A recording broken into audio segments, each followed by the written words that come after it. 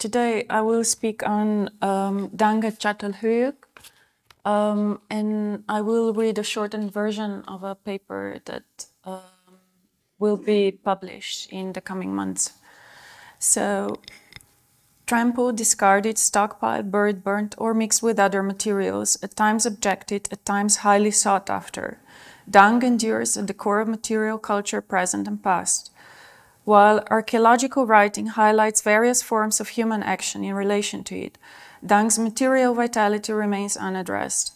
By drawing on the work of Bennett and Barad, I explore Dung at Çatalhöyük as a vital matter and discuss it as an ontologically multiple substance emerging from complex interactions between bodies, matter, and places of all sorts. In the process, Dung becomes a companion in thinking sociality, politics, ethics, and the history of dwelling in more inclusive and plural ways. Since the Neolithic, Dung has been entangled with dwelling. As refuse, manure, construction material, and fuel, it has acted as a means or impediment to human action associated with various aspects of everyday life. Archaeologists approach its ubiquitous presence in the material record through categories of context, resource, and constraint. Various scientific techniques employ animal waste and its proxy markers in the study of past environments and the structuring of dwelling places and waste management strategies. Dung analyses are also integrated into studies of herding and cultivation techniques and various technologies of making. Despite drawing on Dung's chemical, physical, biological, and mechanical properties, that is, its materiality with capacity to act and produce a number of distinct effects, archaeological narratives concerned with Dung and the social seldom attend to the force of its material vitality. As a result, archaeological accounts pursue Dung's material trails to regularly arrive at binary-based interpretations built on the distinction between animate-inanimate, natural-cultural, human-non-human, and clean-unclean. This paper, however, fleshes out an alternative approach, one that focuses on Dung as a flow, a process, and in Tim Ingold's words, a correspondence with the material. In the course of my paper, I examine how Dung enacted its distinct corporeal force at Çatalhöyük and discuss ways in which its vitality was co-shaped and co-produced by many different social, biological, physical, and chemical processes, some of which existed independently of people yet could nevertheless significantly affect them.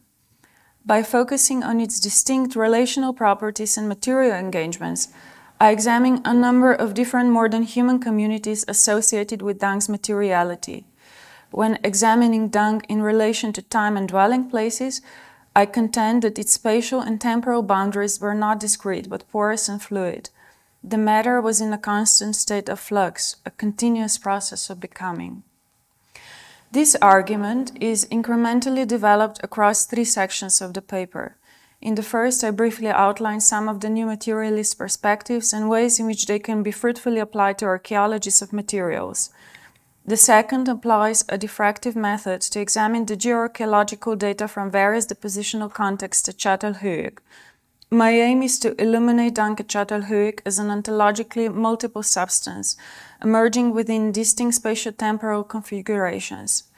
In my conclusion, I address issues of ethics and politics by comparing and contrasting Dung as it once was and as it is today.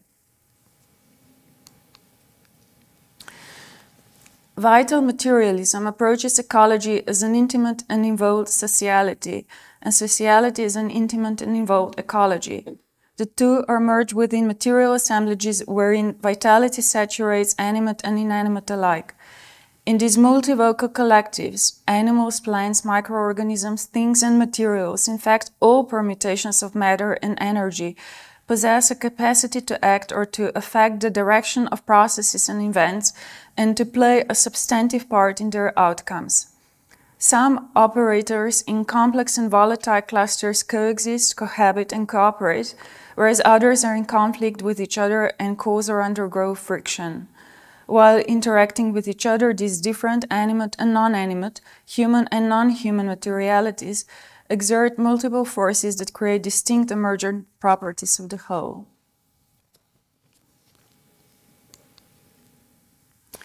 Jane Bennett's description of the failure of the electrical power grid, the vital undercurrent of modern-day life, provides one of the most powerful and evocative examples of such multiple material agencies distributed across a range of human and non-human bodies. Rather than a consequence of exclusively human decisions and emissions, Bennett forcefully argues that the Northeast blackout of 2003 culminated in the devastating paralysis of the lives of 15 million people across North America as an effect of a distributive agency spread across a volatile assemblage of power plants, active and inactive transmission wires, electron streams, particular wildfire, computer software with a bug, deregulatory legislation on energy trading, distinct lifestyles, relentless consumerism, and corporate greed. The complex mesh of matter and energy in the malfunctioning grid clearly demonstrates some of the ways in which human intentions and actions are not necessarily the pivotal performers. Moreover, it also highlights the need for a radical rethink of causality, change, ethics, and politics. In Meeting the Universe Halfway, Karen Barad offers arguably one of the boldest and most robust frameworks for theorizing all of this through mattering. To attend to the world through mattering is to emphasize matter's animacy and its performative nature. Matter acts, creates, collaborates, vitalizes, rebels, transforms, destroys. It is less of a thing, more of a process. Going a step further, Barad dismisses not only the notion of agency as a property of distinct human and non-human bodies, but also notably the very notion of discrete entities. Nothing exists independently, everything emerges through the entanglement and responsibility. Significantly, this intra-action or the process of co-constitution also requires a new way of thinking causality. Contrary to the traditional view in which cause-effect dynamics are explained by effect following cause, change is no longer examined in terms of what causes what, but of what coexists with what. Given that people and the environment are co-constituted and that substances such as dung, waste, clay, and plastic are an important part of this phenomena, tracing the various material entanglements between humans and non-humans through the archaeological record can help us to rediscover materials and at the same time develop and enhance sensibility to their vitality in the past, present, and future.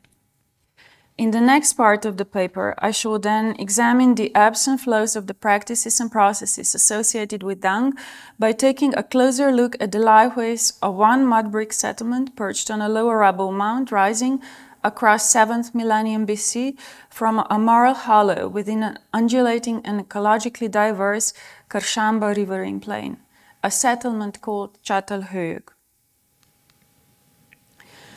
In the long-lived, tightly knit and egalitarian house society of Çatalhöyük, dung was, not unlike clay, a mundane and widespread material. Excreted in situ within panning areas throughout the settlement or brought onto the site from elsewhere to be used as a fuel, it spread across and merged with different materials, structures, and places, while at the same time interacting with numerous human and non-human members of that thriving community. Dung was populated by innumerable generations of bacterium strains, which would have amounted to more than half the total dry matter of French dung. Like fungi, the colony steamed in thick, viscous, odorous matter, consisting of a mix of undigested food residues and cell material that had been metabolized and excreted by different animals at the site. In several open-area pens, or less frequently, within buildings which might have hosted birthing or injured animals, animal hooves trampled and mixed dung with the remnant fodder into a hybrid food-feces material. At Çatalhöyük, dung also burned steadily at high temperatures and often mixed with wood on fires in houses or in open areas and yards. Dung acted in its ashy form either as a temper for construction materials such as mortar and mud bricks, or as a sanitizer which, when scattered across open spaces, reduced strong odors and insect breeding. It was also spread on intensively cultivated garden plots as fertilizer to increase the crop yields of cereals and other plants such as barley, wheat, lentil, and peas, which were a common staple at the site. In addition to being mundane, dung was inexorably vital in that it was not merely bound up with bodily processes and cross-species encounters, but co-constituted other materials, things, places, and technologies, such as those related to fire, for example. Here I wish to suggest that these different processes and relations reveal a distinctive nature-culture dynamic at Çatalhöyük. More specifically, they indicate that dung was ontologically multiple. It acted as a heterogeneous material fabric which embodied human-animal, techno-political, and socio-ecological relations. Focusing upon distinct flows of dung across the Tel settlement and the various material discursive practices infused, sustained, vitalized, or disrupted by it, is a fruitful exercise which allows us to foreground a notion of a more fluid material emerging through a number of intersecting flows, including those of foodstuffs coming from different places and others of metabolized matter being excreted across different settlement areas. Dung itself also moved from off to on-site and from open areas into houses and back again. These were all materials flows, transmutations of energy, shape, and form, moving from food to animal body to dung to human body. The material was in motion. What mattered during the early occupation of the East Mountain from 7000 to 6700 BC was the directness and immediacy of some of the flows. Geoarchaeological analysis of deposits from space 199 and successive space 198, as well as space 620 and space 630, have revealed that these were all panning enclosures, identified by their distinctive laminar microstructure and the presence of fodder and animal feces. Wendy Matthews describes space 199-198 as a large walled animal pen that measured more than 9 meters by 5 meters and was rebuilt twice in the same place. She contends that the size of the pen and the intensity and duration of its use all indicate significant management of animal herds and their resources immediately prior to a phase of settlement expansion. Indeed, as argued by Matthews, dung as a fuel might have been a significant factor in the emergence of intimate relationships between animals and humans. During the mid-7th millennium BC, when Çatalhöyük housed between 3,000 and 8,000 people, community cohesion might have experienced potential cracks associated with a peak in population growth, settlement density, and physical stress and disease. This would have led to ritual and symbolic elaboration, including the highest number of burials beneath house floors and more animal part installations and reliefs on the walls. The tension was further relieved by changes in community structure and multiple innovations in resource use, which were, after 6500 BC, associated with an increase in flows and movement leading away from the site. People procured food further away, for example, whilst caprine herds grazed over a wider range of environments. Significantly, after 6500 BC, the material flows of dung at Çatalhöyük indicate that animals were corralled further away from the site. In contrast to the earlier period, greater quantities of dung may have arrived from elsewhere, given that no in situ panning structures have as yet been documented for these occupational levels. Also, the amount of dung as a fuel decreased within middens that were in the later Neolithic sequence frequently formed through the interchanging rubbish discard and in situ burning events, which would have produced massive layers reaching up to 50 centimeters in thickness. A constant fixture in Çatalhöyük life, middens were spread across open areas between buildings and throughout the occupational sequence. The accumulating waste, an assemblage of massive quantities of wood ash, dung ash and grass ash, food discard, oven and hearth rakeout, floor sweepings, broken basketry and matting, crop processing and production discard, building debris and human and animal feces meandered around large-scale groupings of houses and in doing so separated these into social sectors. Unlike proto-urban and historical sanitation and waste management systems with infrastructures in place to collect, sort and contain feces within inbuilt underground sewage channels, flows of human and animal waste at Çatalhöyük continued above ground and across open area surfaces for some 1,000 years. Çatalhöyük's middens were effectively places where once mundane, discrete and durable things became something else. Incorporating huge amounts of ash and human-animal feces, each midden was gradually transformed into a homogeneous mass that no longer harkened back to its previous existence and instead acquired the anonymous general character of mass waste. Yet middens were also places that teemed with abundant life, not only in the form of microbiota decomposing the organic matter within, but also in the form of some minerals aging and others emerging, as evidenced, for example, by the large quantities of neoformed gypsum crystals in the areas of calcitic ash. We should attend to another vital aspect of dung, its association with Çatalhöyük agro-pastoral practices. Amy Bogart argues that the community at the site exercised integrated small-scale intensive agriculture and livestock herding. Land tenure was organized in a several household system, with individual households making contrasting choices of which crops to sow, with particular variations amongst gloomweeds and pulses around the mid-Neolithic sequence. The isotopic data for cereals and pulses indicates the use of dung as fertilizer, with manure being part of Çatalhöyük taskscapes. As fertilizer, dung required labor, time and attention. Collected from corrals close to the settlement, it would have been transported, probably after allowing some time to age, to the intensively cultivated garden plots where it would have been spread across tilled soils. As different plants require different types and quantities of manure, crop selection would have also affected individual manuring strategies. This would have been further guided by hands-on knowledge of varied soils and their interaction with various crops within geomorphologically and ecologically diverse Karşamba alluvial plain.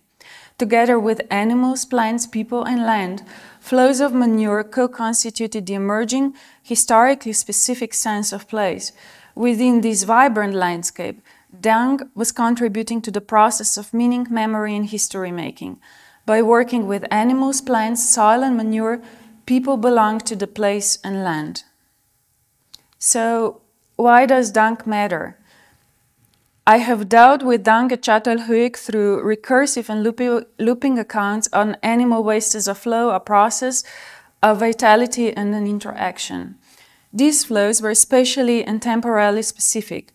Before 6500 BC, some were stronger, more direct and more immediate, as indicated by the presence of several animal enclosures on the site. In the later occupational phases, they shifted and changed. Dung was brought to the site and there was less of it. At Çatalhöyük, dung was employed as a fuel, burning on fires in open areas, yards and houses. Its presence in the material record points to different techniques and technologies that were shaped, enabled and constrained by it. On-site, the material would have been enmeshed with food preparation and likely pottery production. Off-site, it would have been employed as manure. In addition to being mundane, dung was animate in that it not only teemed with organic and inorganic life, but also co-constituted other materials, things, places and technologies. As fertilizer, for instance, it would have played a vital part in the historically specific process of meaning and memory making, along with the creation of a sense of belonging to place and land.